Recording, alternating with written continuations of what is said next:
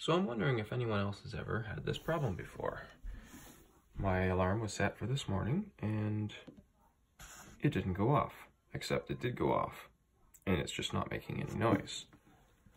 And as we can see, the volume is on, and if I hit stop here, and